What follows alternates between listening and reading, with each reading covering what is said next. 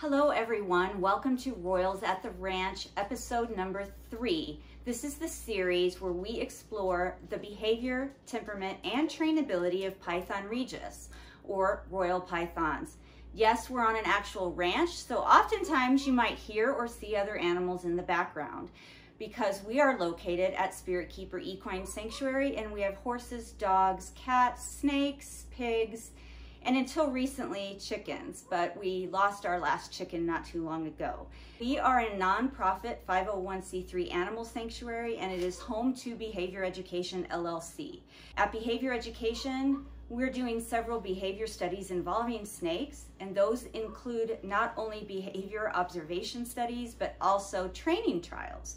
And we're doing those with the royal pythons as well. So if you haven't watched episodes 1 and 2, you might want to go back and catch those, because each episode in this series, which is specifically about royal pythons, is going to progress into the next, and we're going to tell a story about how royal pythons came to be here and the behavior studies that I'm doing with them, as well as how the training trials are going and some information about each of the individual animals here.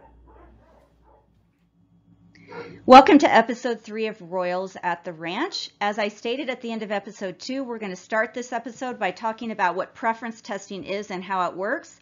And then I'm going to discuss how I went about planning the project. And that project is the initial behavior study that I implemented here with royal pythons.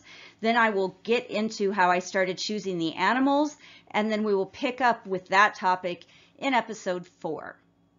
Preference testing is used in scientific research, both in the human world and in the animal world, in psychology and behavior science, as well as in welfare science.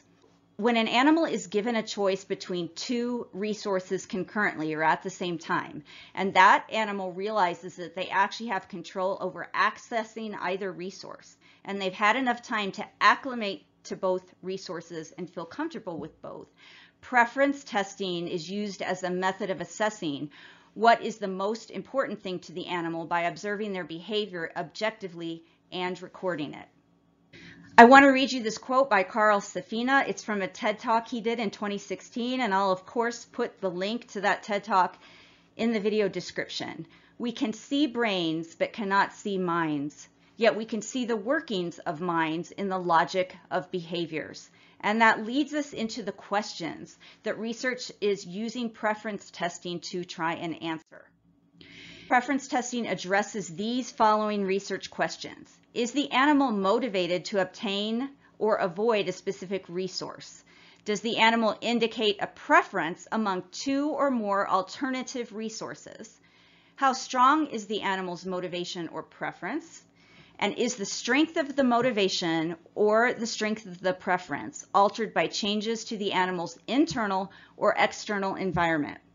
And when we do choice preference testing, which is the study that I implemented with 2 royal pythons, it's really important to understand this last question, because the animal's internal environment are things like where they're at in their ecdysis cycle, their reproductive cycle. Are they sick, ill, or injured?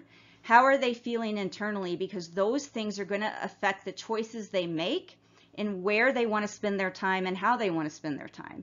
And then the external environment certainly makes a difference as to the choices we make and all animals make. And the external environment is literally everything around us all the time. So to put snakes in a situation where we're asking them to choose between which habitat style they prefer, we need to make sure that we're giving them enough time to acclimate to both habitat styles, realize that they have control over which one they spend time in, and then we need to watch them for a long enough period that they're comfortable with both environments. Things like individual temperament can make a difference. If an animal is neophobic, which means that they're afraid of novelty or they tend to be afraid of new items, it might take them a very long time to feel comfortable enough to investigate something that's new. We have to make sure that we keep all of this in mind before we start recording behaviors in regards to what the animals are choosing. Because it was mentioned in the previous slide as part of our definition, I want to go over what motivation is. And science defines motivation as the process within the brain which controls behaviors and physiological changes that are occurring and when those occur. It's also a construct used to describe the strength or willingness with which an animal engages in a behavior. Now, we now know the neurochemical that is highly correlated with motivation is dopamine. That if an organism is deprived of dopamine, if their dopamine production stops or is diminished, that they no longer have the motivation to earn rewards or to earn reinforcement or to work for things. I may still prefer getting a paycheck over not getting a paycheck, but I'm no longer going to be motivated to work for that paycheck if I don't have dopamine being produced in my brain. So a snake still may prefer rats over mice, but they aren't going to be motivated to work in order to obtain a rat or a mouse if dopamine production has been inhibited or diminished within their brain. There have been studies that were specifically on the brains of Python regius showing that dopamine is produced and is present in their brains, and I will link those in the video description. Preference is a difference between the strength of motivation to obtain or avoid one resource or stimulus, and it's the strength of motivation to obtain or avoid another. It's just the difference between motivations for alternatives that are available. It's time for a behavior break, and in tonight's episode, we're going to talk about a very common behavior that we see in Python regius, and that is when they coil the first third of their body, or at least their head and neck, into an S shape.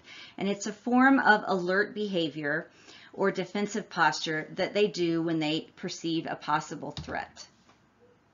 When a snake gets in a neck posture that is in the shape of an S, or maybe in the shape of an M or a W because it has several little serpentine segments in it, it's a defensive posture that they get into so that they're able to make a threat assessment and be ready to act if necessary. So the snake may be within their enclosure, they may be out interacting with you, or they may be out just exploring, and something has stimulated them to perceive a potential or possible threat. It could be something that suddenly startles them, like a surprising event, or the appearance of something new in the environment that they weren't expecting, or maybe they encountered something as they were moving around exploring that they didn't expect and that they hadn't seen before. So they're unsure if the change in conditions or circumstances, or if this new object is dangerous or not. So drawing their head in closer to their body does a couple of things. It distances them from the potential threat, and this gives them more time to assess and evaluate the situation or the novel object and decide whether it's safe to proceed forward, if they should retreat, or how they should react to this change. The S shape places their body in an ideal position for them to be mobile in one of several different directions. It gives them lots and lots of options. So coiling back this way, they're able to easily retract further and freeze into their ball and hide their head if they feel that they need to do that to protect themselves. They're able to easily turn and flee quickly if they need to, or advance and fight quickly if they need to. Or they could simply assess the situation, decide that something's not a threat, relax, and continue as they did before. Choice tests are one of the types of preference tests that is common in scientific research. And this is where the animal has an opportunity to make choices between alternative environments or resources. And this is the type of test that I chose to do with the two initial Python regius study subjects that I added here at Behavior Education. I just wanted to know, given the opportunity to access a tub versus an enriched habitat, where would they choose to spend most of their time? So the resource that the animal chooses more often, or consumes in greater quantity, or spends more time with, is said to be the preferred resource. So all I had planned to do was watch the snakes and interfere with them as little as possible and not do anything to influence their behavior. Just set them up in a situation like the one you see in this picture, where they have a completely furnished tub that they would have lived in a rack system, and just cut a hole in it and give them access to a more environmentally complex habitat if they chose. These are the options that I gave my 2 initial study animals. One option was a tub containing a water dish, plain paper substrate, and a hide, and then heated with a heat mat. When I obtained these 2 animals, they were both living in a rack system where they lived on plain paper and had a water dish, and I was told by both breeders that hides were optional. I did end up giving them a water dish, plain paper substrate, and a hide. The other option that the snakes had available to them was a PVC enclosure containing a large water tub, big enough to put their whole body in. It had aspen in part of the enclosure and cypress mulch in the part of the enclosure around where the water dish was. They had a humidity box or a humid hide that was filled with damp New Zealand sphagnum moss, a climbing branch, a ledge, a PVC perch, a half coconut hide, and a black plastic hide. And then this PVC enclosure was heated with a halogen bulb and UVB lamp from above. And then they had optional access to a heat mat below at nighttime. A paradigm is a distinct set of concepts or thought processes that are just a typical example or a typical model of something. It's what has always been the norm and thought to be the norm, but paradigms can change. So I called it Project Paradigm. The subjects were Amunet and Amun, and they are pictured here. I got them from 2 different breeders. They're around the same age. Here is the question that I meant to try and answer from this behavior study by just setting the animals up with these choices, these opportunities to choose between 2 living conditions, and then me stepping back and being hands off as much as possible and interfering with them as little as possible and not trying to influence any decisions they were making. The question is, given the choice and control over habitat type, will their preference be to spend time in a tub or bin such as they would exist in a rack system, or to spend time in a 36-inch wide by 23-inch deep by 21-inch high enclosure with a pseudo-naturalistic habitat? So step 1 was to choose the animals. Step 2 would be to set up their quarantine tubs as close to identical as possible to how they were living at their breeders prior to arriving. Step 3 is to obtain PVC enclosures and set them up with pseudo-naturalistic habitats. Step 4 would be to obtain the animals, place them into the quarantine tubs. That actually happened on March 24th of 2020. But then step 5 was going to be to place the quarantine tub inside a completely furnished pseudo-naturalistic habitat enclosure as listed above. Create an opening in the tub or bin large enough for the snake to get in and out of, and then that would provide them the opportunity to choose time inside the tub or bin or time outside the tub or bin. If they never wanted to leave their tub, it was going to have water in it and paper substrate in it and a hide. They could choose to live in there their whole life and never leave it, and they would have everything that they needed to survive. I would feed them in there if they didn't come out of it. Or they had the choice to come out of the tub and explore, use, or live in the pseudo-naturalistic habitat enclosure, which would have different kinds of natural substrates, branches, PVC perches, ledges, shelves, a large water dish, a humid hide, and then 2 other hides, a coconut hide and a black plastic hide. Step 6 would be to monitor the snake's activities with real-time observations and or via surveillance video, and then maintain a log of behaviors and activities. And I watched these animals for over a year. Thanks for sticking with me, and enjoy the rest of the episode.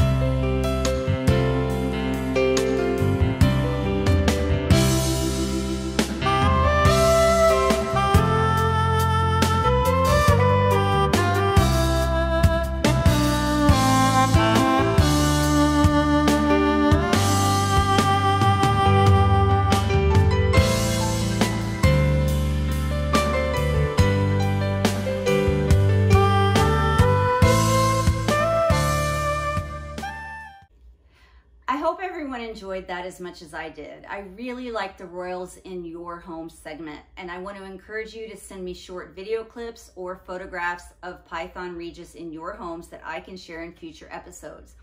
Now I am here with Amunet, one of the 2 original study animals that I chose for the habitat study.